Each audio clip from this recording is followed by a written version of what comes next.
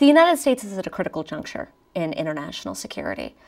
Certainly since 2008, it has been facing increased financial constraints on its ability to operate in the international system. And there are increasing questions about whether or not security institutions that were born of the Cold War are actually appropriate to dealing with security issues in the contemporary international system. So what this session really focuses on is whether or not the United States should maintain its institutional structure, that is to say, maintain institutions such as the United Nations, NATO, treaties like the Nuclear Non-Proliferation Treaty, or whether or not it should do what some scholars call retrench. Not necessarily to engage in a grand strategy of isolation where it just kind of ducks back behind its own borders, but whether or not it should withdraw from some of its alliance commitments, some of its institutional arrangements, and instead turn these issues of security over to other nation states in the international system. It's of critical importance because some scholars argue that it's because of these institutions that the international system has been relatively peaceful since the beginning of the Cold War and certainly after. Scholars argue that these institutions allowed the United States to cooperate with allies abroad and to mitigate conflict with potential opponents. So these decisions are not only critical to the United States' grand strategy, they're really global issues as well. I spent a lot of time talking with the Albright Fellows about how it is that institutions might or might not increase cooperation in the international system. We talked about the importance of institution as a way to communicate among states, as a way to make sure that states understand the expectations they have of each other.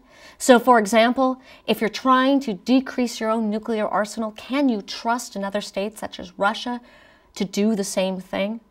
So we talked about the role of institutions in doing that. But I also tried to get them to really critically question the existence of institutions. Are institutions something the United States can continue to maintain in this financial environment? Are there ways in which institutions not only mitigate conflict, but might actually increase it, for example, by bringing it into conflict with other states such as China or Russia? So both trying to get them to think about the assumptions that drive United States engagement institutions, but also to really be able to critically unpack those assumptions and see why critics might be calling for a policy of retrenchment. Well, I concluded the lecture by telling them the answer. And the fact is, the answer is there is no good answer to United States' grand strategy and to solutions of international security. Ultimately, I think it's really easy for all of us to think about strategy in international relations as simply saying, this is something we want to do. What's the best means we have for achieving it? But the fact is that international relations is very rarely so clear-cut. Grand strategy is very rarely simply about finding the best means to address a problem. Rather, it's about trying to find the way of dealing with international problems that are going to cause the less costs. So it means that we're dealing in a complicated world. It means that whatever strategy the United States chooses, there are going to be really serious trade-offs. And to understand them, they're not going to be able to find the perfect solution, but ultimately you're talking about finding the best, worst answer to very complicated problems. I think it's sometimes very tempting to approach group projects with the idea of we need to somehow suppress the contestation within the group in order to find the clear, coherent, and unified answer to the problem that we've been given. And what I would say is that what is wonderful about group projects is that you can work within the contestation that's going to arise. And for me, that's exactly what's necessary to solving, or not even to solving, but to thinking about complex global affairs.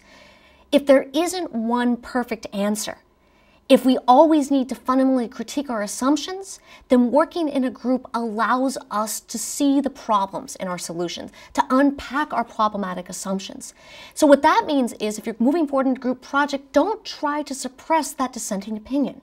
Try to answer it, try to incorporate it, try to show that there is a lot of room for disagreement around a complex issue. That shouldn't keep us from moving forward, but it should allow us to have the humility and the understanding of the complexity of our world to come up with real answers to global issues.